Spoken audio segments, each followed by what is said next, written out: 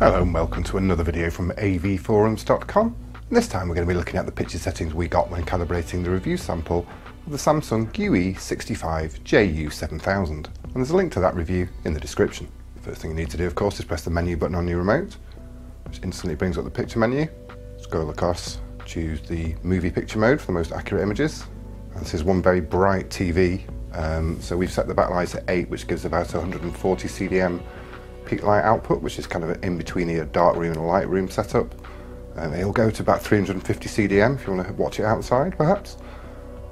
Contrast we left at 90, which is the default. Brightness is also at default of 45. Sharpness we reduced to 0 to avoid unwanted ringing on high quality sources. Colour we've left at default because there's a colour management system and it was pretty close out of the box. The tint is really not needed. And there's a handy little setting if you want to copy all these settings across to other inputs. And to the picture size. The picture size, assuming you've got a 16:9 source, is 16:9. Fit to screen actually auto works pretty effectively, but to be sure you're not zooming in and losing resolution, have that on.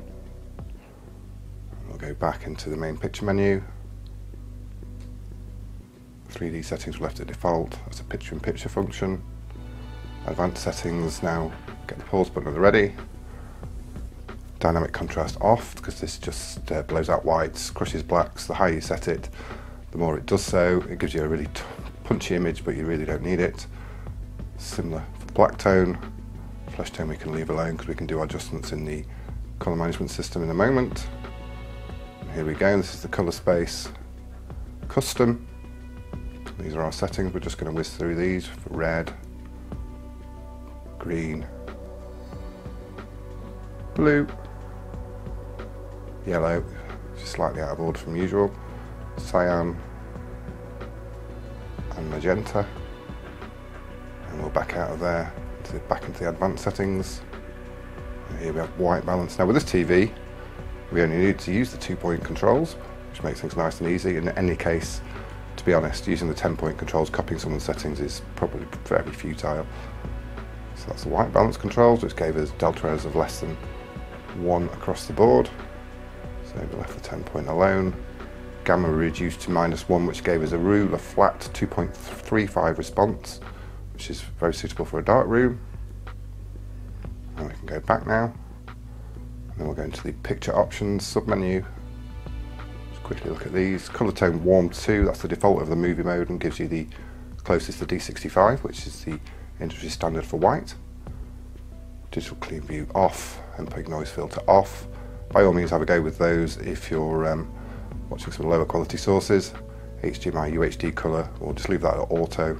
There are no sources to fit with that at this current time. Film mode, you'll only find this available on interlaced sources. So we use Auto 2 for best film cadence detection. If you've got progressive source, that you won't be able to pick that.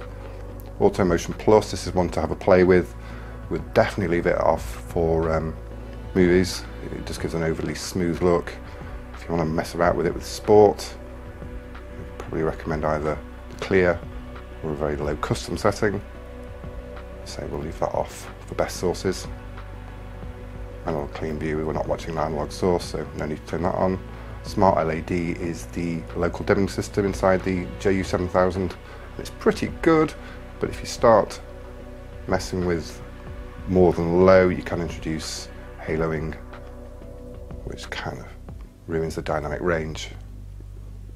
And that's just a setting to turn the picture off to save energy, if you're just listening to the radio or something. And that's it.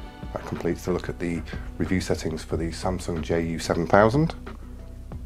Remember, you can check out more reviews at avforums.com/reviews.